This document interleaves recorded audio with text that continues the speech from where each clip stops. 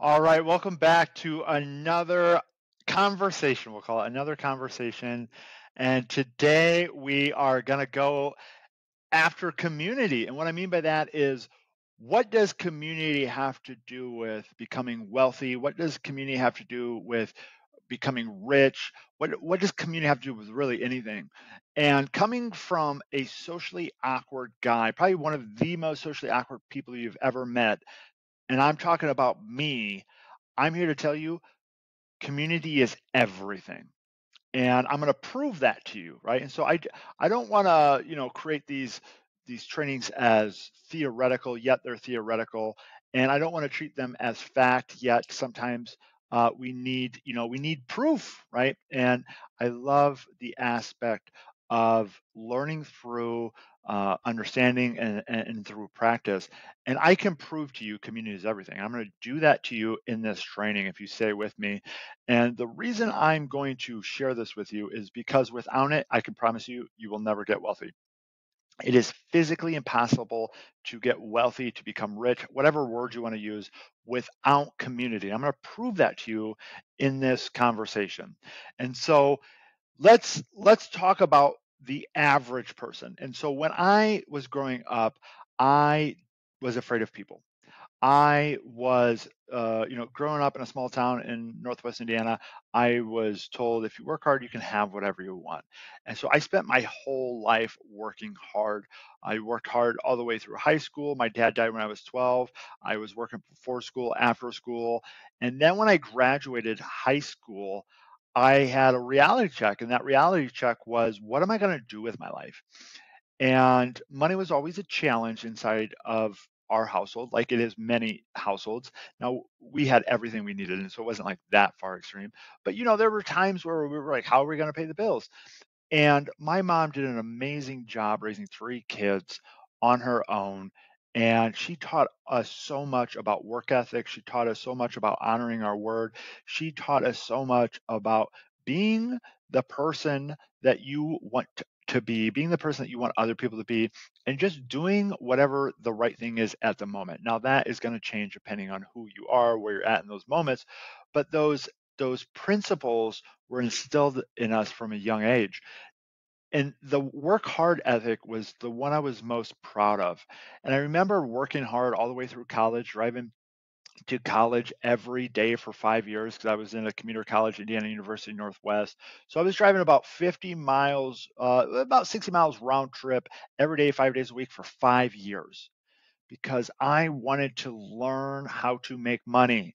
I wanted to learn how to become private equity advisors. I wanted to learn how to become wealth managers, hedge funds, all of that world because I heard that if I was an investor, I could make a lot of money. That's what the books I was reading. That's what everyone told me. And so I went to school and I understood finance at a level that is um, hard to even explain. I was tutoring MBA level graduates as an undergrad. I was soaking in everything I could about finance, and I thought I understood it. And then I went out into the workforce.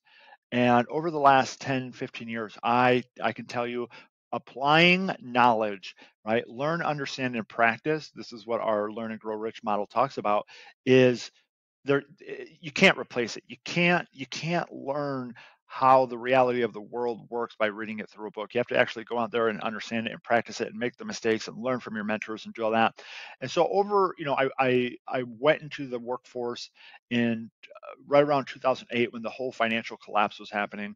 And I thought I was going to make a lot of money because I had the knowledge base. I was really smart and I knew all of this stuff and I could not make money.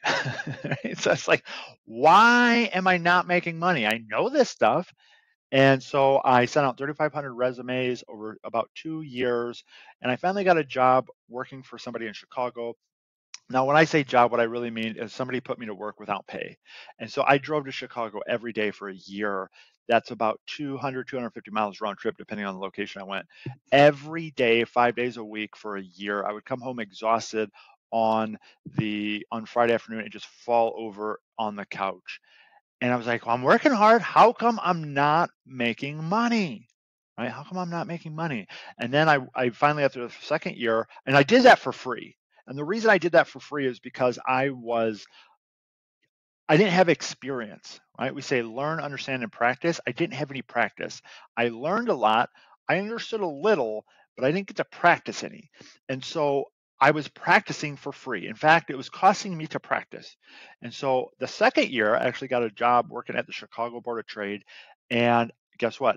Didn't make any money that entire year, but I was practicing and practicing. I would go into work every day. And I had a challenge. I couldn't sell somebody on the vision that options on futures was a good strategy for their investment, right? I just couldn't do it. I grew up hanging around people where it's like, hey, man, uh, these people work really hard for their money. I'm not going to tell you to go buy some option that has all of this risk on a future that will probably never, ever, right? If we look at the statistical aspect of it, never make you money.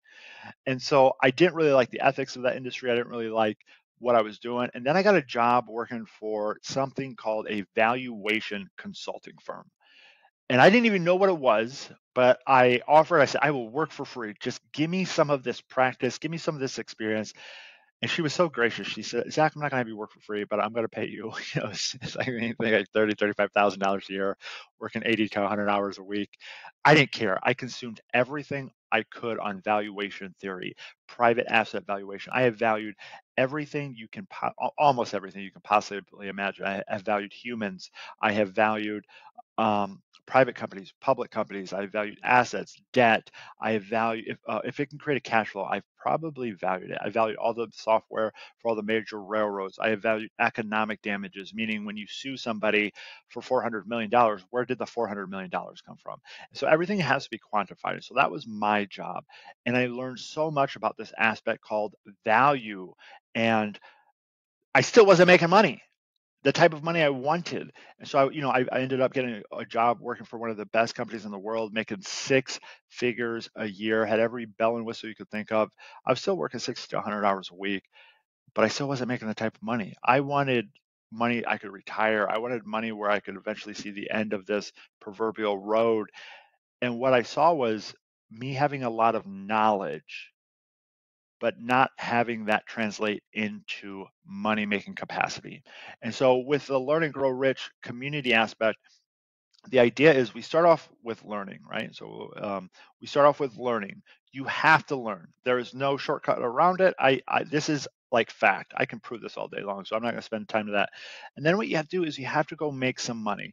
Now, one of the biggest misconceptions I see people, and I did this too, and I want to have you look at it before you make the same mistake I did, is I quit my job way too early. I was a high paying six-figure earner in a beautiful company, and I had tons of potential ahead of me, and I quit way too early. I could have used that job to buy a bunch more rental properties. I could have used that job to financially secure myself much better than I did before I jumped. I made the proverbial jump, but I was so anxious to jump. And so I'm not saying a job is good or bad. I'm saying it's a journey, right? It's a step in the journey.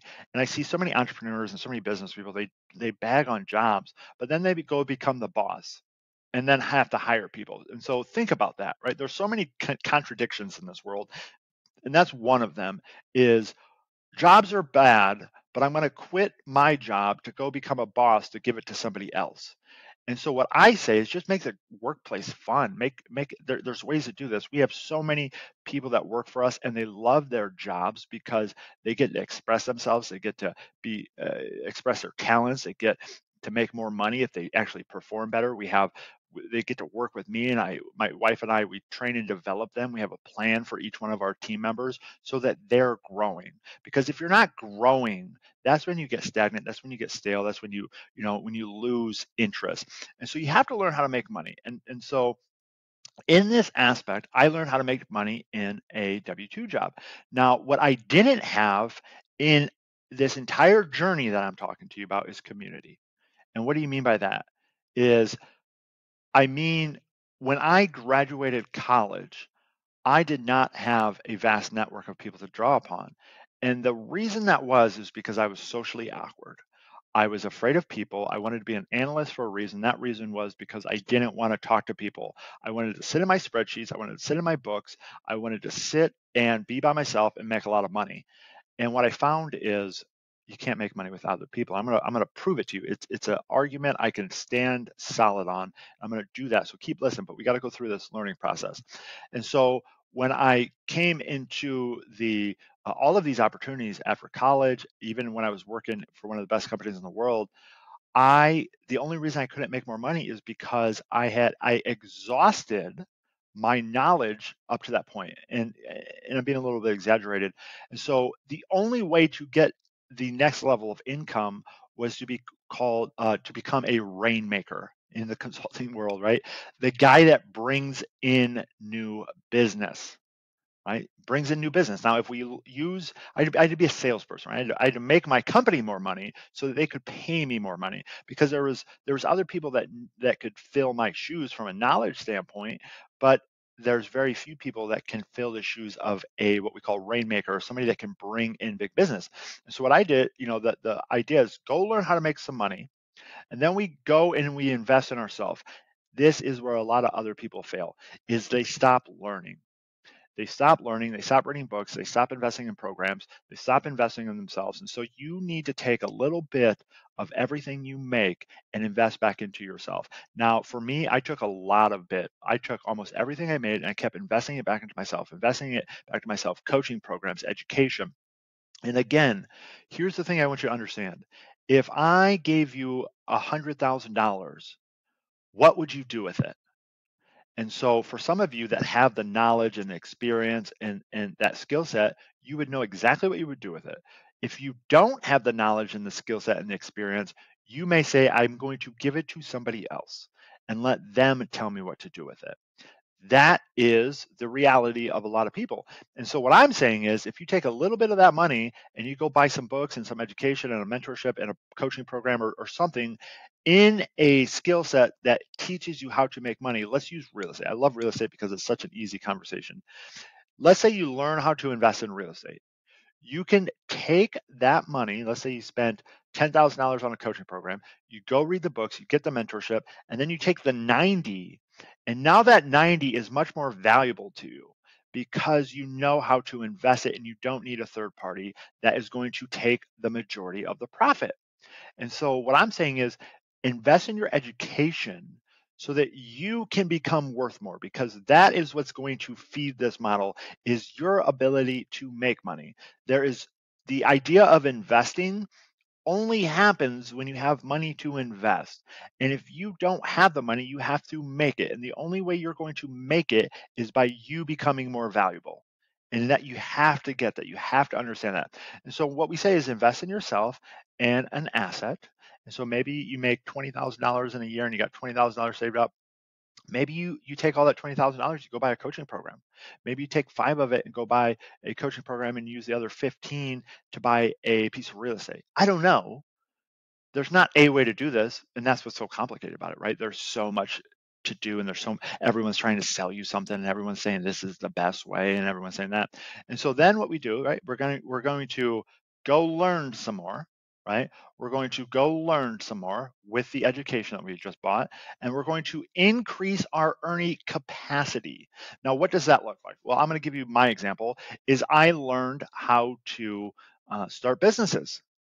And so I took my business valuation skills, my pro forma building, my modeling, all of that stuff, and I went out there and I said, okay, I'm going to learn how to buy a business. And I bought a business. And what I did is I bought this business seller financing. And the reason I was able to buy it seller finance is because there was no financial statements. It literally was bank statements and the guy in the guy's head, because he worked 7 days a week, 16 hours a day. It was a pool company in Arizona, and it was, I think, $180,000. It was in the six-figure range, and I bought it with almost none of my own money. And the reason I was able to do that is because of the knowledge I knew on how I was a forensic account. I did forensic accounting work. I was a valuation guy, and so I actually built financial statements on bank statements. I took all the bank statements. I said, I'm going to build a an income and an expense statement. And then I want you to give me seller financing because no one else is going to take the time to do this. Most people don't even know how to do it. And so the value that I had was my skill set. And so I learned, right? And then I went and I made some more money in the pool business. And then I went over here and I bought some more classes to learn how to run a business, because buying a business is different than running a business. And so what I did is I took all of that knowledge base that he had in his head and on paper, and I put it into a software. I systematized and I made process inside of this business, so I didn't have to work every day with a pen and paper. I automated this process. I made workflows, and I bought a software that was specialized for the industry that helped run the business. And then I reinvested more of that money into an asset. That asset was either real estate or a business, and I invested it back myself. And I went now we're right. You guys can see I went back to the learning phase and said, okay, I'm going to buy some more education. Now this time I'm going to buy education on marketing, because I have the operational standpoint up, I have the financial standpoint up, and now I'm going to understand sales and marketing, because without sales and marketing, you don't have a business. If there's no money coming in, and these are the pillars that we do in our business development program. We focus on finances first, then operations, then sales, and then marketing last. And it's sort of a dance because you need marketing out there, but if you overflood yourself with marketing, you can really give yourself a bad reputation out of the gate, right? Out of the gate. And so I focused on sales and marketing next. I became a pro at sales and marketing, online sales and marketing. And the idea was, now I need to increase the income to this machine called a business that I created. And we just kept going and going and going and going. And I haven't stopped, right? I haven't stopped. And so today I am teaching people this stuff. And guess what? I am also a student of it. And so if you're watching this, you can see learn, understand, and practice. You have to learn it, you have to understand it, and then you go practice. And the understanding comes with the practice. And so if you're just out there reading books and you're just out there learning stuff like that, this is never going to happen. Ask me how I know, because I was a huge learner, but I didn't have any action items. I didn't take any action. I didn't go out and practice. And so I didn't really get to fully understand. And so once I jumped in, once I fully started understanding this aspect of business and profit and sales and marketing and operations and people and human interaction, all that, oh my gosh, it started making sense. I was able the fuzziness became clear, and that was through this other thing called personal development. We're going to do another training on that. But I want to hit on community. And the only reason I was able to do everything I shared with you is because of one thing, and that's other people. Would I have a business without other people? I wouldn't. And so here's my, you have to prove everything. Here's my proof that you need community. You could be the last person on earth, right? Imagine everyone went away, but everything stayed, right? So the people went away, but you were here. You would technically be the richest person in the world. You would own all the jets, all the planes, all the cash, all the gold, all the diamonds, all of the stuff in this world. So technically, you would be the richest person ever to live. And eventually, you would turn into a farmer, because the food that was there would go bad, right? And so eventually you would spend your days farming just like they did in the original days, right? Because you have to produce, right? Produce what you use. And so there's economics, there's so much, and we could go into this long dance about economics. And so the idea is, hey, I'm going to become really good at one thing. Now that we have other people, you become really good at a second thing, and then we'll trade our services, right? Maybe you're really good at dairy farming and I'm really good at raising vegetables. And so I'm going to give you some of my vegetables for some of your milk. Very simplistic form. Yet if you're not there, I can't exchange, I can't barter with you. I can't create wealth with you. And so without other people, you cannot create wealth, because who's going to buy your stuff? I want to ask you that. If you think you can create wealth without other people, who's going to buy your stuff? No one. And so you become wealthy by the communities that you surround yourself in. And so if you're in a community that has no money, is there any chance that you're going to become wealthy if you only operate in that community. Now, when I say community, I am not saying geographical community. That could be one. I'm saying it could be your gym. Anywhere there is other people is a community. And so I have an online community. I have a community. I'm here in Bali, Indonesia right now. I have a community in Bali, Indonesia. I have a community of people that go to the gym. I have a community of people that I love growing my business with. I have a community of people that I don't talk any business with, and we only hang around and have a couple of drinks together. I have a different, like, you all have these different communities, and you have to really look at what I'm talking about. And so the different people you hang around is you have different intentions with different people. And it's those people that you hang around. That's why it's so important to understand this is you may have heard it expressed in a different way, is you're a product of the 5 people you hang around. And if the 5 people you hang around aren't headed in the direction that you want to go, guess where you're going to go? You're going to go with them, right? You're going to go with them because that is your community. And so I want to challenge you and have you start looking at your community. Who's in it? Are they doing the things that you want to do? Are they living the lives that you want to live? You can narrow it down, the 5 people you hang around. And so I want you to expand that though, because if you're hanging around people in your different communities, let's say you could go to a gym, right, where they're very healthy, but maybe they don't talk about business. Or you could go to a gym where there's a bunch of business people and you want to start your business. What gym would you go to? Well, I would say go to the gym where all the business owners are, because they're the ones that are going to help you get your business started. They're going to transmit that ideas and those thoughts and all of those things. Now, if you go to the gym where business isn't talked about, it's not bad. You're just not going to get anything that helps you in the business. And so you have to be intentional with all of your actions. You have to be intentional with everyone you hang out with. You have to be intentional in every conversation. Because if you're not, what will happen is that community you're hanging around with will guide your ship. They will guide your ship, and you want to guide your ship. And so start finding people that do what you want to do. If you want to become a permaculture major and grow a permaculture business, go start hanging around people that are doing permaculture. If you want to start a lemonade stand, go hang around people that are doing lemonade stands. If you want to become an expert at starting, scaling, selling businesses, go hang around people that are doing that. I would love to have you in our community. That's what we focus on. If you want to do real estate, I would love to have you in our community. That's what we focus on. If you would love to travel the world, I would love for you to be in our community. That's what I do. My wife and I have been traveling the world for 4 years. If you want to be the most amazing stay-at-home parent, there's groups for that. There are literally communities for that. If you want to become a professional basketball player, guess what? There's a community for that. Whatever, if you want to become a professional weightlifter, guess what? There is a community for that. Go find whatever it is that you're passionate about. Go find the people that are doing that and join their community.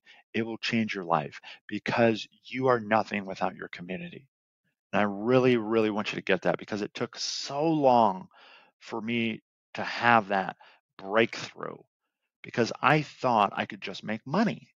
I didn't even understand what money was. I didn't understand how it was made. I was just an hourly guy, making money on a salary that worked hard. And you're still gonna have to work hard. That's right. But it's a different type of work. It could be fun. Work doesn't have to be hard. The activity is the activity. Your mindset around it is the mindset around it. And so if you're going into work every day and you're drudging through it because you hate your job, guess what? That's gonna be hard. But the same activity, if you love it, it's not hard. Maybe it's challenging, but it's not hard.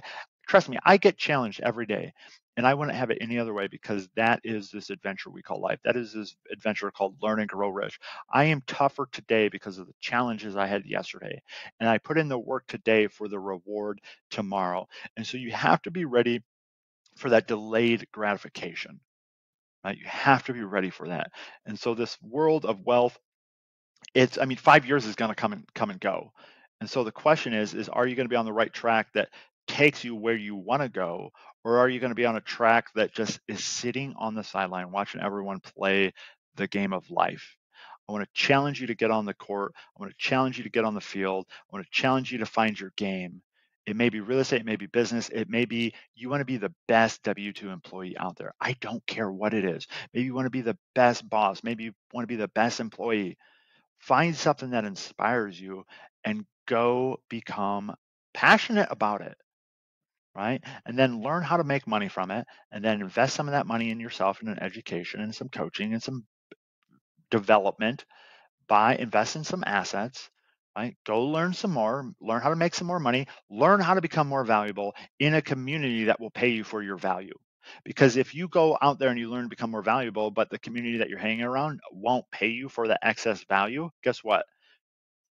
You're going to be exactly where you're at. Ask me how I know. These are lessons I've learned. I became incredibly smart. I became incredibly experienced. I became incredibly knowledgeable. I practiced and I practiced. The challenge is I was serving the wrong clients.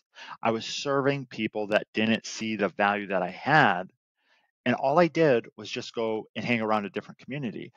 That community saw my value and they knew how to leverage it, and they were willing to pay a much higher rate and a much higher value, so money, we'll call it money, for my value.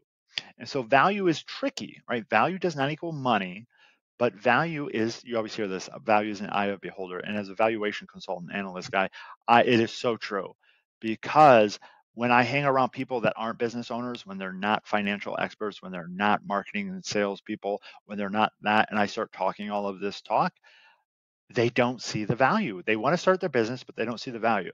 When I talk to people that are doing hundreds of $1 million a year and are expanding their company and their organization and their minds, and I have conversations with them, they see the value and they want to hire me. They want to work with me. They want to take me out to dinner. And because I know how to have those conversations. And so find your value, increase your value, invest in yourself, invest in some assets, invest in a book, invest in learning, invest in some coaching. And now coaching, here's the thing about coaching. Most people aren't ready for a $20,000 coaching program, right? Ask me how I know. I've been doing it for a decade. And I've been coaching people, and I've spent over $500,000 in coaching to develop myself on myself. And so we have a mastermind matrix. We'll show you that. We'll do a training here so that you understand and can get the right training and development for yourself. So you're not out there spending all this crazy money on something you're not ready for, and you can ease into that. And so find a community. That's the lesson. Find a group of people that are committed to doing what it is that you want. Find a community that are committed to having fun, helping each other. And if you want to learn more about business and real estate, that's what we're doing. We'd love to have you in our community. We've got lots of different options for you. But have a beautiful day. Bring your questions, anything you want to know. I love having conversations about this. I love discovering new ideas. And this material that you're seeing, this is all created through 2 decades of learning myself, because I've read a lot of books, and I've yet to see anyone put the pieces together like this. And so I'm literally building this plane on as we go, and I'm sharing it with the world, because this is the book that I'm going to be writing, called Learn and Grow Rich. And one of the founding principles is community. So I hope challenge your brain a little bit today. I hope I got you thinking, and most importantly, I hope I got you in action. So have a beautiful day. Zach Ullman signing out. Take care, everybody.